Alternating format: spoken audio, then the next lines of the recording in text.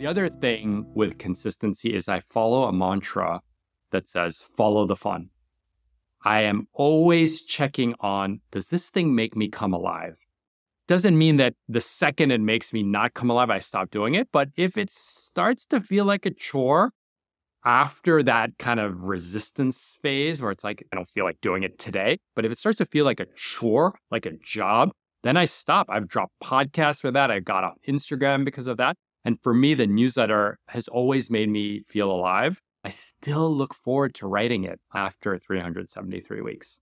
Being consistent sounds like straightforward advice, but anyone who's ever made a New Year's resolution and abandoned it 2 weeks later knows that sometimes it can be difficult to stick with things we know we should be doing, even when we really want to. There are several reasons why making content consistently can feel about as easy as running a marathon in high heels, which is actually a thing someone has done. It was painful. It was really painful. I'm not going to lie. Maybe you've experienced these too. I'm not sure where to start. I don't have any ideas. I don't have time. I don't feel like it. I'm not seeing results. First, I want to assure you that these feelings are all normal.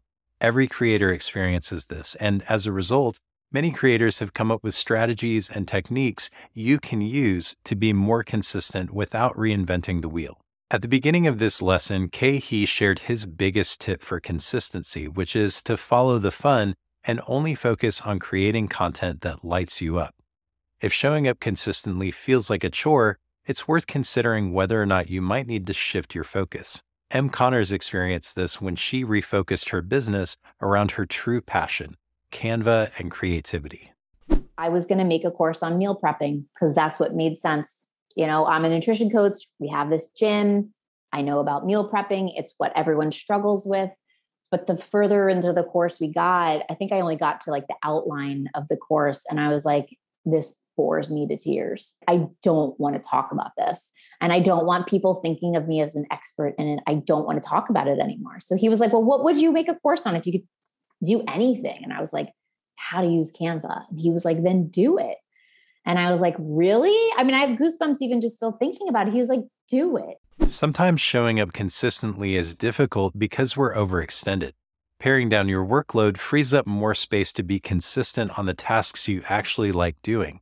For Becky Mullenkamp, this means letting go of platforms and mediums that don't align with her business. It also means doing less overall and more of what she loves. I'm not perfect. I don't email exactly every week, every time. And sometimes I email more than once a week, and sometimes I email once a month. But generally, I'm not going long stretches of time without talking to my audience. I am consistently showing up, for me specifically around email, because social media is becoming less and less the place that I want to do my marketing. And really, I'm focusing more on email. And so I'm doing that consistently. Part of what's helped me is doing less. So letting go of a lot of social media, because I'm a one-person shop still.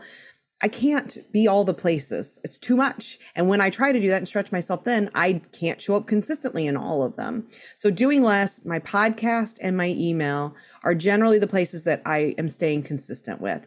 And then occasionally I throw things out in the other places. Well, guess what? Those are the ones that end up doing the best for me because I'm most consistent in them. So I think one of the things that's helped me is doing less.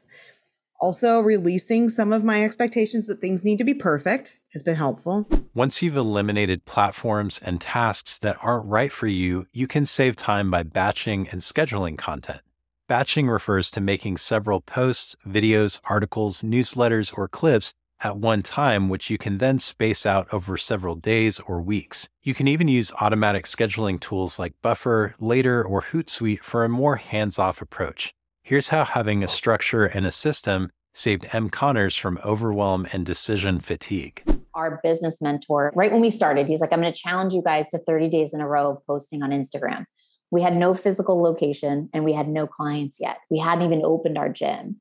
And I had a 4-month-old and an 18-month-old. I just remember I put them to bed one night and I was just like laying in bed at 9 p.m. And it was like day 5 of this 30-day challenge. And I just was crying. I had tears rolling down my face. Like, I don't even know, what am I supposed to post about? I hate this. Like, so much pressure, so much anxiety. I'm a creative person. And he had told us about Canva. So the next day I like got on Canva and I just like made it my mission to come up with a system so that I wasn't scrambling every day to figure out what to post. I figured out, what time am I going to post? I'm going to have a theme per day. I needed a structure. I had nothing.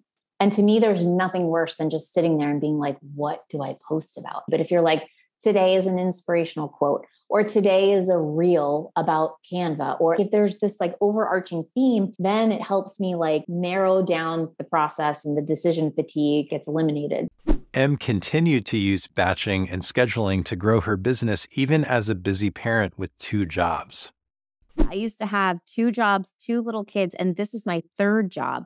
And I still posted every day. I had to make it a priority. I worked on the weekends. My kids would take naps. I'd get my laptop out. I would batch my content for the week because my marketing mentoring job, I was on about 5 or 6 45-minute Zoom calls per day with gym owners, helping them with their social media. I would have 15 minutes between calls to go to the bathroom, eat, and like post something. And I somehow made it work because I loved it. I loved it that much. I was that excited about it. And I believed that I could help people. Got a batching system down. I decided I couldn't just leave it up to whim what I was going to post every day. I had to make a social media schedule. Okay, so Monday's going to be this, Tuesday's this, Wednesday's this, so on and so forth. Okay, now that I have a theme for the day, I can go and batch all my Mondays for the month and just make a bunch of that type of posts in a row. So sticking with one type of post, doing 4 or 5 of them to last me 4 to 5 weeks of Mondays, then I'd move to Tuesday and do that. And I would just batch it. If you struggle to stay consistent because you don't have enough content to post, you might consider a strategy many creators use called repurposing. Content repurposing means you're using one piece of content across different mediums, like turning a podcast transcript into a blog post or sharing short clips from a YouTube video as posts on social media. Here's how Podia creator Veronica Green from Cultivating Confidence repurposes her weekly emails into content for other platforms. I'm all about repurposing content. I do email my list every single week. And then I take those emails and I turn them into social media posts. Sometimes I'll go through like a series of the same topic in my email list for weeks. So I'll take all of that content and I will turn it into a blog as well. It's like I'm reversing the process, not creating the blog and then sharing it to my list. I'm creating it in my list and then I'll make a blog about it. Take a look at some of your longer pieces of content. Can you pull out any tips or quotes that would be helpful on their own? Can you combine any emails or social media posts into a larger piece like a blog post or a YouTube video? The possibilities are endless. Automations are another way to streamline your business and be more consistent without having to be on your computer 24/7. Here's how Becky Mullenkamp ensures that new subscribers are consistently receiving value without having to manually reach out. I have a lot of things set up so that when someone comes in, I don't even have to be worried about an email to a new subscriber for almost 2 months. It's just on automation because I have a very long welcome sequence that introduces them to me, introduces them to some of my lower priced products, all of that. Most email service providers, including Podia, will allow you to automatically send welcome emails and sequences whenever a new subscriber joins your email list, which is a great way to provide value and nurture new members. Producing content and growing an audience is a monumental undertaking, which is why it's okay to ask for help along the way. The areas where you're not so good or you don't care as much about, you're not as proficient in, get people to help you. It could be an online learning platform like Podia that can help you with the back end and the technology. It could be a virtual assistant that would help you with scheduling or research or just make your life easier. But get help and delegate so that you can focus on doing what you do best. Don't try to do everything on your own. It's counterproductive. Many of the tips we've heard so far have been really practical, but what about those rough days where being consistent just feels impossible? Becky Mullenkamp and Tamkara Adun share how reconnecting with your why and spending some time reflecting on who you're trying to serve can give you fresh inspiration. I love what I do. And so when times are harder, I have to keep coming back to that. I love this and I want to make it work, but also I really need to make it work. And so that combination of things really keeps me in it because when I get to do my work, I love it. External validation is good, but internal validation is more important. When I started doing this work, a lot of people that I thought were going to see the vision didn't see it.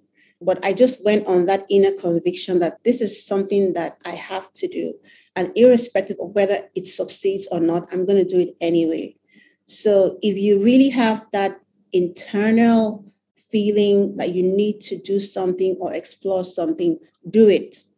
Just do it. Even if it fails, you will know for yourself that I did it anyway and I tried my best. But more often than not, our intuition knows what we may not know physically. So if your mind is telling you to do something, your spirit is nudging you towards something, the least you can do is explore that idea and go on that journey. There's no one-size-fits-all solution for consistency, so you'll need to do some experimentation to see what works best for you and your business. Some creators will publish posts on Instagram or TikTok every day. Some will send weekly emails. Some will make bi-monthly YouTube videos. There's no magic number. So how do you know when something is working and when it's time to move on and try something new? He recommends 25 weeks. Find the medium that makes you come alive and do the same thing for 25 weeks in a row and see if it sticks. A few things will reveal themselves to you. One is you might just not enjoy doing the thing. Two might be there's another path of least resistance. And then there's an outside chance that even things you enjoy, it's hard to do them consistently for 25 straight weeks. What I've seen with most creators is that they're obsessed about the thing that they create. I still, not always, but most of the time, still look forward to writing an essay every Saturday. I send my newsletter at 9 Pacific and I start writing the essay at 6:30. In 7 years, I can't get myself to not write it the morning of.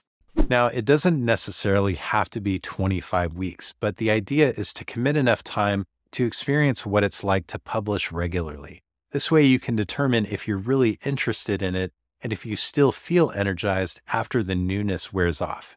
It's okay to experiment, so don't feel pressured to get everything perfect from day one. As M. Connors puts it, if you had a plan for consistency that failed, you have to have integrity with yourself. Look at what the process is and ask yourself, what's the hardest part? Why is this not working? What's holding me back? And really analyze it, because you're the only one that can answer that question. And then again, have integrity and try to fix it. Like, I'm not working out in the mornings. I really want to work out. For some reason, it's hard. My garage gym is freezing. It was 32 degrees this morning. I got a garage heater and I have my husband turn it on. He wakes up before me, so it's toasty in there by the time I come down. So you got to think about what's the hardest part? How can I work around it? Pick a cadence and a schedule that feels doable for you and commit to publishing consistently. At the end of the time period you set for yourself, reflect on what happened. Did your audience grow? Did you gain any new skills? Do you still love the work you're doing? If the answer is no, it could be time to iterate and change things up. If the answer is yes, stick with it. In this module, you've learned about the power of consistency over time and gotten some helpful tips from our creators about how to be more consistent. Up next, we'll look at how to solidify your audience for the long haul. Hey there, if you're watching this course on YouTube, I wanted to let you know that you can get the full experience of this course for free at podia.com/get-noticed. You get access to all the worksheets, guides, and additional resources, and you get to have conversations with other creators who are also taking this course. Again, just sign up at podia.com/get-noticed.